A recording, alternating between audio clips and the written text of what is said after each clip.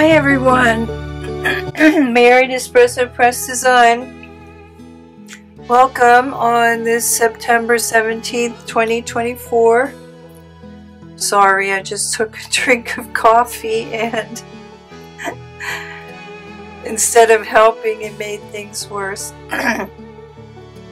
But welcome. Today is a break, the final break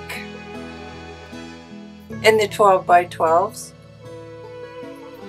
and we're gonna make some spools. I don't have any new papers this week. I'll get to the project in a minute. Just let me share some exciting news and my thank yous and appreciation. Thank you to August, Lynn, Diane, Julian, R. Bolton, Art Girl 233, Johnny, Jennifer, Baby Gato, Janita, and Cat.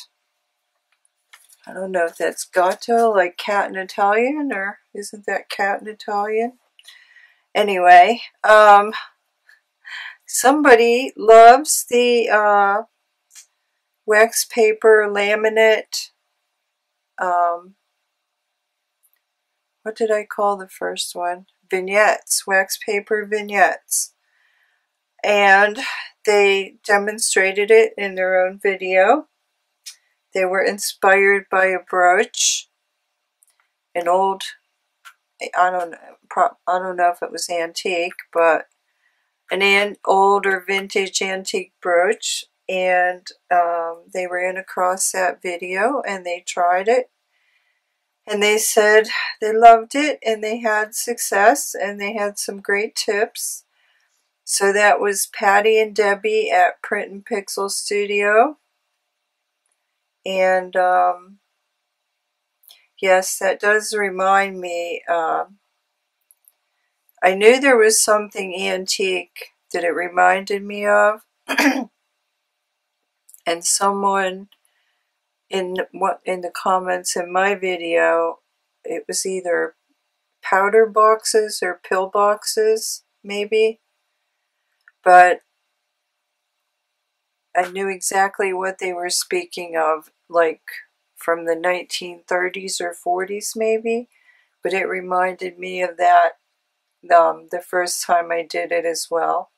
So anyway, they were inspired by a brooch pin, and they are thinking of selling them in their shop. So maybe I should finally take the jump and do that too.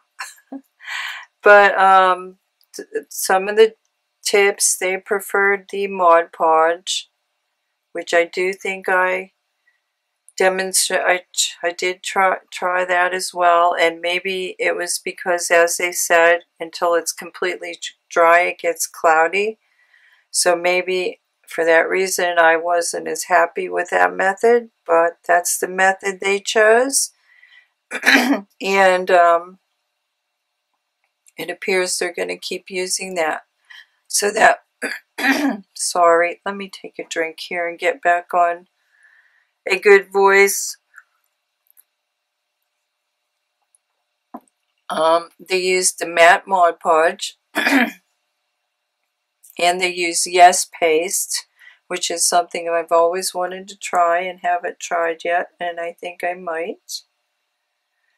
So, and let me think if there's anything else. But anyway, I was so thrilled. They enabled it so I could get notified. That's how I saw it. And then they actually got my name right, and they put a link in their description, and I appreciate that so much. Of course I subscribed, and in a day or two I will express my appreciation in their comments. After their video has garnered enough views for them, as you know, in the first initial public viewing, and you know, I'm going to be courteous and not intrude in their what's the word, in their, you know, promotion, whatever. That's not the right word, but you know what I mean. And I'll express my appreciation to them. They really made my day. So today I had an easy project because I'm exhausted. Okay, let me tell you about this little as I can. My brother took a turn for the worse. I wish I could talk about it, but I can't. I have been moving his furniture out of his house, and I have 2 new dogs, neither of which we ever planned on having dogs again. One is old, half blind, diabetic, overweight, and the other one was a rescue by him who could never take the time to properly socialize her or, you know, train her because he's handicapped. I don't even know why he took her, except that someone talked him into it. And he felt sorry, and the people that had him before him probably abused her. She was kept in a cage, so she's never been rehabilitated. She's a beautiful dog. As I said in one of my other videos, she's absolutely beautiful. And I'm happy to say in less than 4 days, she has let me do things that she wouldn't let me do in 3 months out there. So we're happy about that. So anyway, I was so tired, but coming down here has been my salvation. So I have just been messing around with circles, and I came up with a few things that can be made using circle punches and circles. And that is these little spools. And I'm probably going to just show you the prototype here so that you can, there's my little template. I'm going to show you how to make that. And then this was my first one. I'm a little nervous about this because this is going to be one of those things you either love or don't love. And then I thought, you know what, I need a thread catcher because I can't stand it when the thread gets loose or the ribbon. So I came up with a little thread catcher. And this was my second one. And that's what we're going to be doing today. And then I made this group. And I've tried to use a few ideas of what you can use on what you can make using circle punches, as many as I can in this first day, and then I have a few more, at least 1 or 2 more videos to come, but these were my second batch. And I used Odd Lots paper to come up with them, and they have their own thread catcher. And there's the back. And I've been using mine. All this little thread was just lying around in my sewing box. Every time I got in my box, it drove me crazy. And then I have the odd little pieces of ribbon, things like that these can be used for because they're small. And then here is my last one. That lace is a little too thick for that, but I did it anyway. So I used Odd Lots paper for some of them. And today I'm going to use grunge. I have one little strip left. Here you go. Grunge, one grunge lover and grunge lover. That's the little strip I have left. And I use that to make this one and cover these to get a head start. And I'm going to use Meadow. I think I have a couple pieces of Meadow here, and I'm going to use that.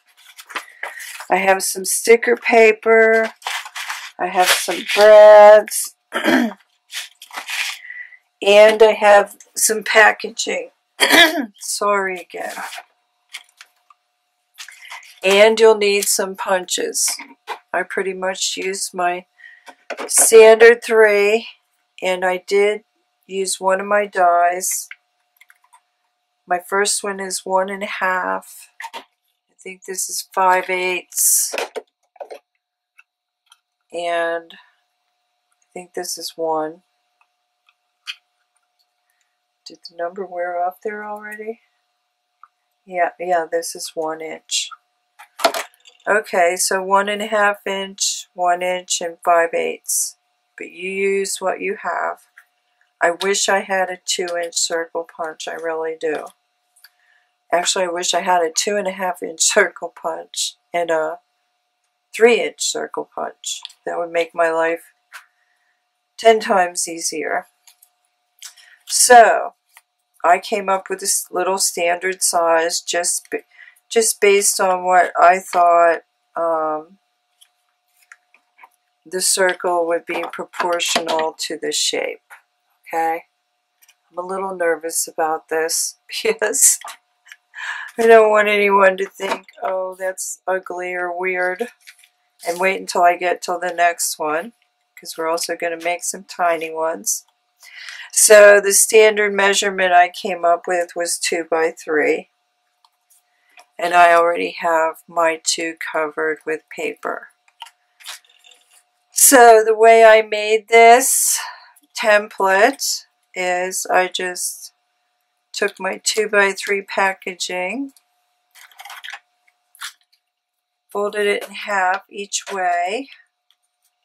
Now you might find it easier to draw a line because sometimes packaging doesn't make the neatest fold like a piece of paper does.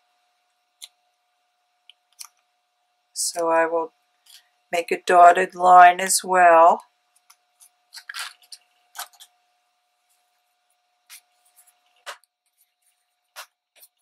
And just show you how I made this little template. And I have a box of little templates. Really, the only one I need is the horizontal center. If you turn it on its long, or turn it on its tall side, I just need that one really. And then you're going to take your little template, make sure you're on the outside, the open edge. And this is how you're going to get your mirror holes for the side of your spool, for the wraparound part of your spool. And then I'm just going to put it in my punch with the open edge toward the inside of the punch. And I'm going to get whatever depth I think is okay. Get that all lined up. Okay, please do this today. You did it yesterday. There we go. And there's my little template. So that's easy enough. And then I did use my fanciest corner.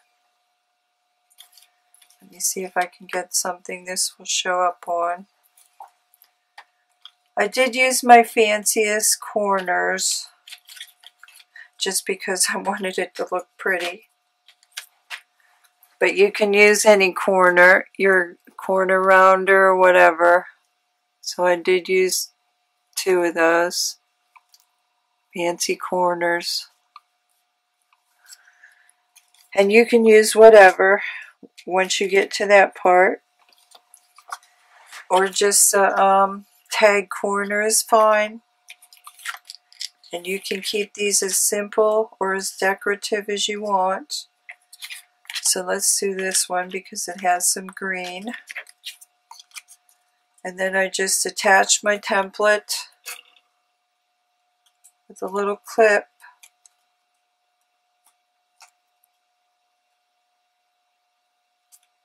Got it lined up as best I can.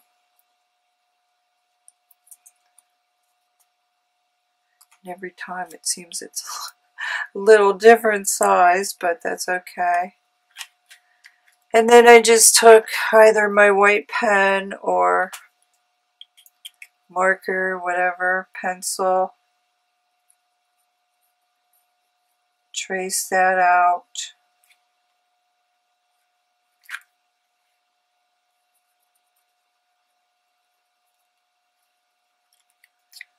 Like so. And then got my punch. Okay. Hard to see that white on white.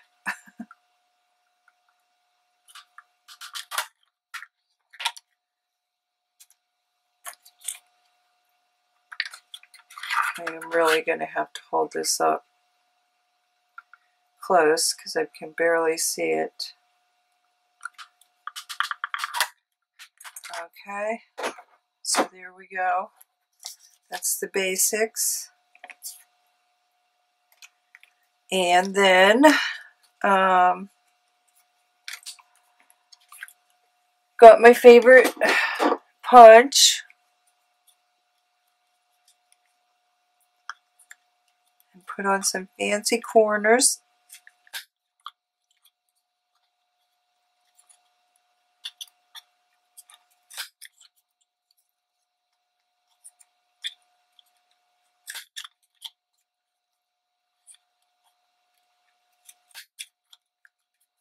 And there we have it.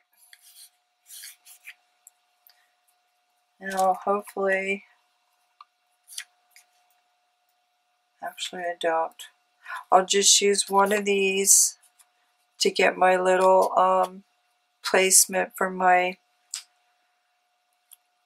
reinforcer. Now you don't have to do any of that. If you just want to use that as a basic spool, be my guest. But I added the little thread catcher. And I'm going to show you the simplest one. And you just put your glue on the top of the circle as if you're making a closure. And there you go. And you can either do it on the, you can glue the bottom and have the thread catch in the top, or you can glue the top and have the thread catch in the bottom.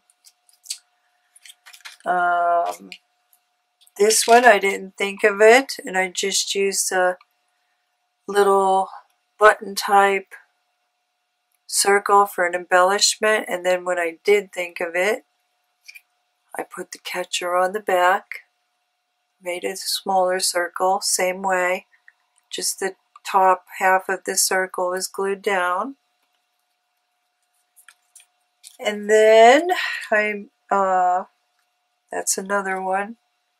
The top half is glued down and the threads are caught under the bottom. That's why I'm using, this was one of my favorites. So I'm using the same papers. And then again, I used the little bow in the button, made it look more like a button. Knotted a little piece of rag in the front. And then I just did a stacked circle, gradated size. And then lastly, I came up with the policy closure type using a brad, and then I covered the brad in the back with another piece of meadow paper glued on a piece of craft sticker paper. So it's all about circles today, and I'm just gonna finish this one up, make one of these types of little circles, not sure which one.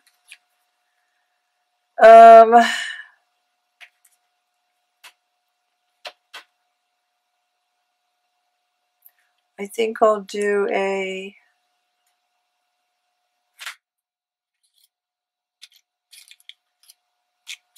let me think. Where's my first one that I said I liked?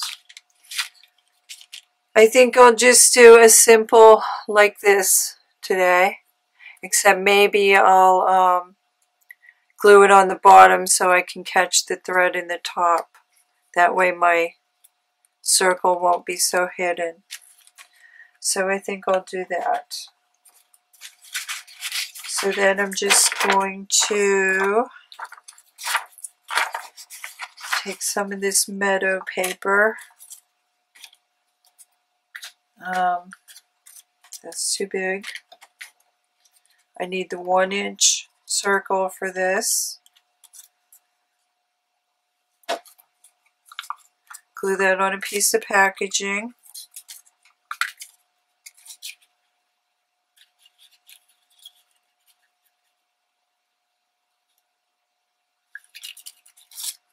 Let me find a pretty grouping here. This punch. This punch is getting a dull edge. And actually it's newer than my other one. And I'm going to use my quick dry glue today. But be aware when you're making these, you can use your cheapest glue. Whether it's Elmer's, Dollar Tree, whatever. But because I want this to dry fast, I'm using my good glue. I always forget the name of it. Linico. It's my good bookbinding glue. Dries fast, just as good as glitter glue. Okay, there's my flower. And then, what did I do? I went in my little, I thought I actually chose pinks.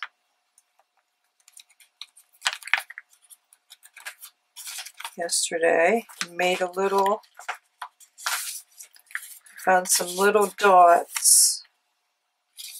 Just let me get up and get my box of pre-made reinforcers. Sorry.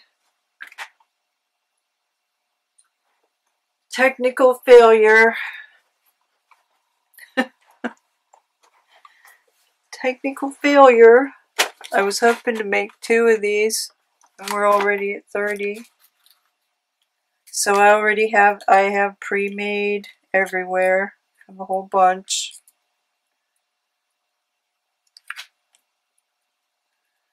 That's not gonna work.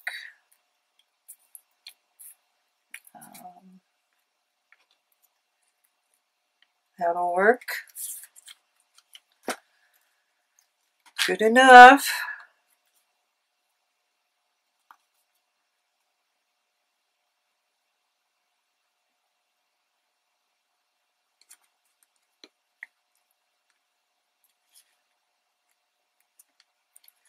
Okay.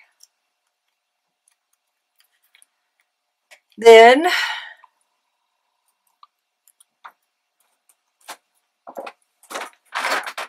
has a wrinkle.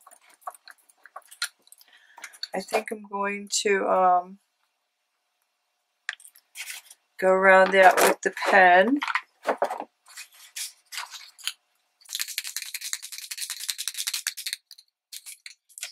As I go around this one.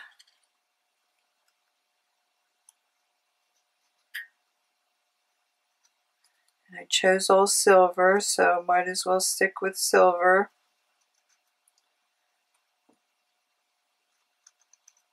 And this is Deco Color by Uchida. Oil-based metallic, chisel edge. And I have silver and gold. And I think my silver is actually running out.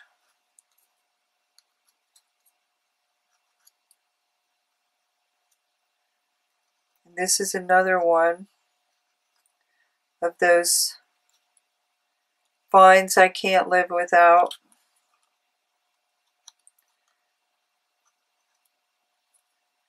Because I don't like to ink everything.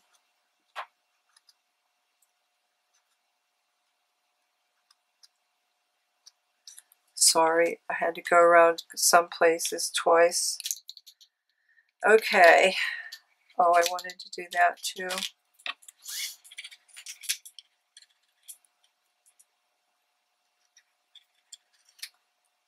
So I'm going to glue the bottom half of this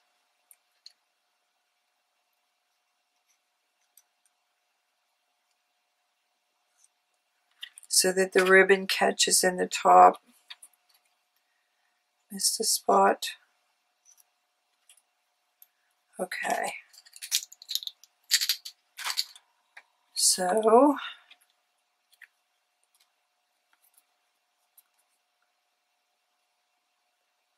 this dog, I can't believe she gave me a kiss yesterday. She'll come up. She wants petted. And I'm just going to position that about right there, kind of in the lower center space of that. And then I'm going to let that dry. Cut a piece of twine, probably about 8 inches.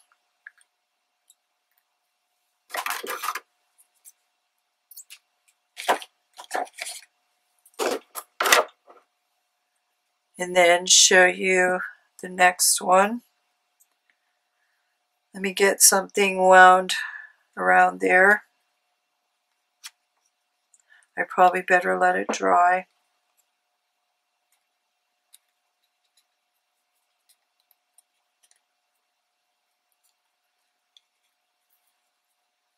In my round spools, I put a little cut in the rim, like a little slice, and that's how I keep the loose end. Can't stand those loose ends coming apart, and then they mess up your whole box of ribbon. But as I said, I'm just using these to get rid of all of this little spare ribbon. What can I put? I'm looking for one a little longer. Oh, this will be good. Okay. And then, actually the first piece doesn't even need to go in the thread catcher because it can be held in place by the other ribbon.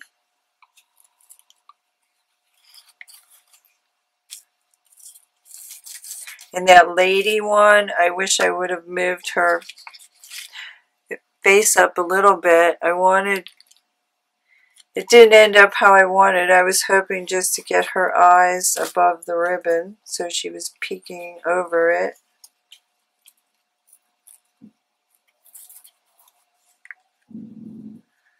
But then as I was looking to see if I could have swore I saw some antique ones kind of looking like the next ones I'm going to show you. So I'm doubly nervous about that one. So there we go. Here's my little spool and my little thread catcher. And that's 2. I'll probably replace that lace with ribbon for the photo, and I'll use these for the photo. But I really wanted her eyes to be peeking up. Okay. So I'll probably make the other one of this style off camera. And I'm just going to show you the template for the other one and make one more. And then I'll make a set of 3 new ones for the photo. So I'm going to show you the big one. And this one you're either going to laugh at. I hope you don't laugh, but it's like this. If you're going to say it looks like an apple core, I don't know. But I think I've kind of seen people making little dresses doing something like this. So I came up with, I used my die for this one. And I don't have that size circle punch, so I'm not going to use it. Came up with the little one. Pretty much did it the same way. Folded it in half. Took the 1-inch punch and made an edge. And then traced it, punched it out, and that's my little template. So that's what I did. Sorry, my throat's gone. It's cold upstairs and warm down here. So, fast dry glue. Oh, let me show you them actually. Now you can use these as an embellishment. And I just put some yarn on them. And I use another little floral paper. And I put the little thread catcher on the back. But actually what you can do is just tie it. Here's another little one. I put the bulb pin, put the little tiny circle thread catcher in the back. But I don't know if it's necessary for these, because these will probably, I mean, of course you can make them to store your own little embroidery floss or whatever.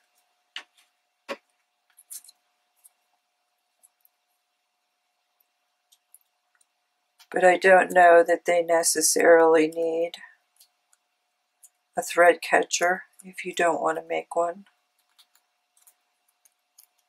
And since they're so tiny, I put it in the back.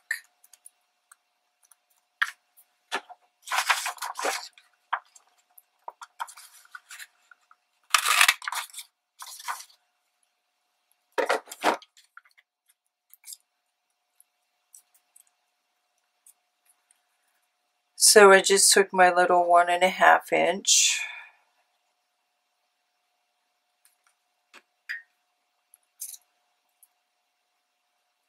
Another thing you can do is you can make a circle, put a small circle in the back, also on packaging, make a little more depth, and then that ribbon would sit more nicely in there instead of being bulky, probably.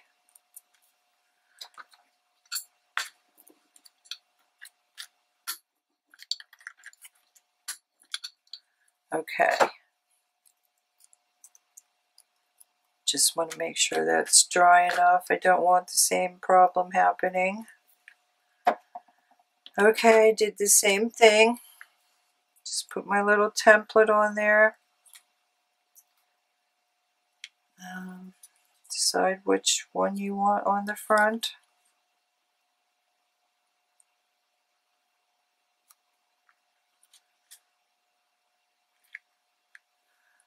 Let me get gray for this so I can see it.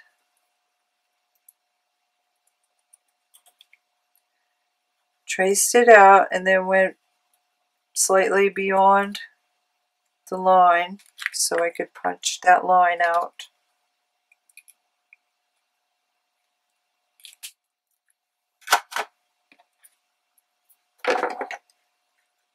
And then took my 1-inch punch,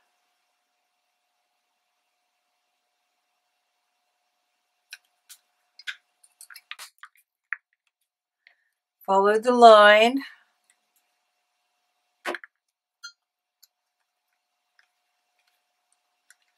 it's a little tricky, followed the line, punch. And I'm afraid you're going to say that looks like an apple core. But oh well, it's utilitarian and it is actually cute. You could put some little lace on the bottom. You could try to make it a little dress if you want. Then went in there, punched a little hole.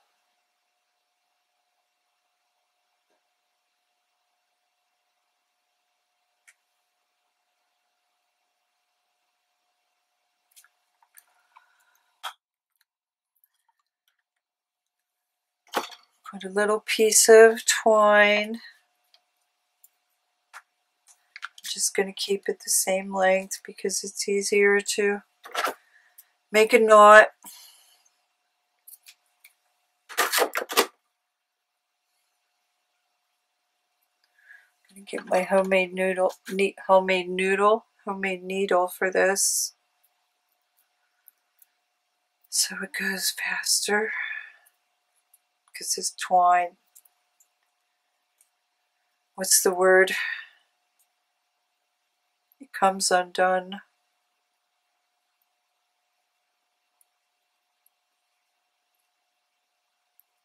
And frays really fast. Even though I love it, it's my favorite. It's my go-to string. I should get my blue a little closer.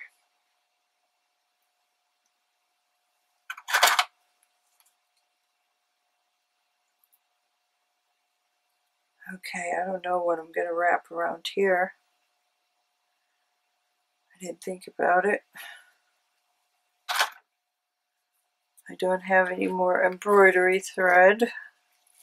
I'll just use this little tiny ribbon. And I'm probably just going to tie it. Let me make sure I get enough.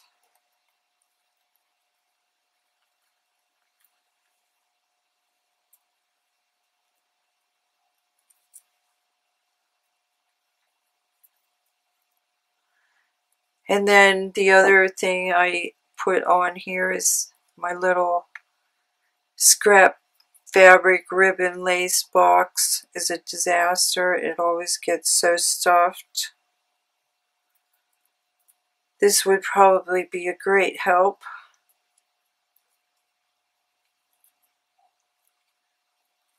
This might be a little long for an embellishment, but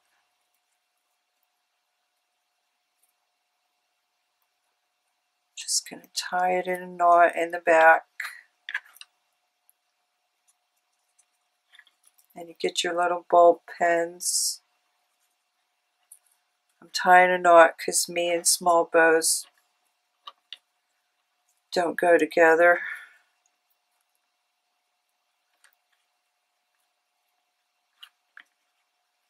There we go. You can hang that in a little journal, hang a charm from it, hang a charm from the ribbon. That would be a cute little embellishment. And what else was I just going to do?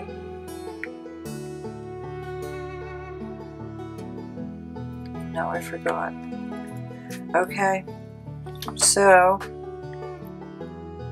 I'll make the final one of these. Oh, I was going to take off that bulb pin. Oh no, actually I had a bulb pin on those. I put a twine. So either way you want it, just keep it like that. Get these three out here. So I used Odd Lots, I used Meadow, and actually I used Relics. In my prototype, I just used whatever scraps I could find. So that's pretty much it, you guys. And I just thought of another circle one for holding thread in my head. I'm going to have to try to remember to write that down for another project, because that's how it goes, right? You do one thing and one thing leads to another. And then little template and the little circle template. And remember, you can make these any size you want. It depends on your punch, because you want to get the circle proportionate. That's how I felt. So I just went 3 times. Yeah, 3 times the size, about 3 times the size of the punch. And that's how I came up with that. So, okay, I hope you like it, and I'll see you next time, everyone. Thanks for your time. Bye.